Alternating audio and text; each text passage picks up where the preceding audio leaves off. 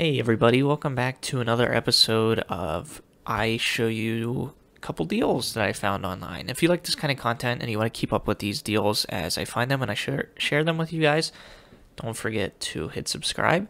And let's just go ahead and look at what these two deals I think are worth mentioning right now. Post Black Friday, what can you still get that's pretty good sale? And the first one is AirPods. If you don't have Apple AirPods yet and you're looking to get some, Amazon has them for 31% off or $49 off. So it was $159, now it's $109.99. The only discrepancy that I can see here is it has the wired charging case, which, to me, I don't think that's a huge deal, especially when you're saving 31%. So if that's a deal breaker for you, just keep that in mind that this is the wired charging case and not wireless. But the next deal that I wanted to show that I'm actually interested in, let me tell you real quick why I'm interested in this, why I'm interested in trying this out, is because I can't get my hands on either a PS5 or an RTX 3070. Both of those I want to play, the latest games.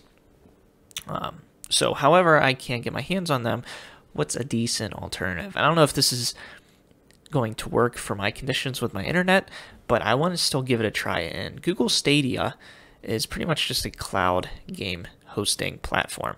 And right now they're having a sale, so you can get the Google Chromecast Ultra, which we'll touch on what that means and what this does different than a regular Chromecast. And you also get the controller, which is this guy right here, for only $70 versus the normal price of $100 with free shipping.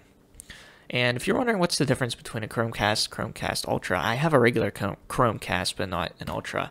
I had to look here on Amazon, and you can already see that the Chromecast Ultra alone is same price as this with the controller on Google's site.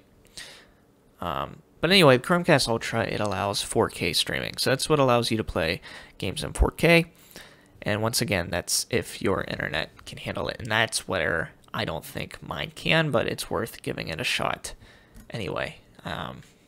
So anyway, you get this deal for $30 off. And those are the two that I thought were worth mentioning. I have them both linked in the description below if you want to check them out. And thanks again for watching, guys. Take care.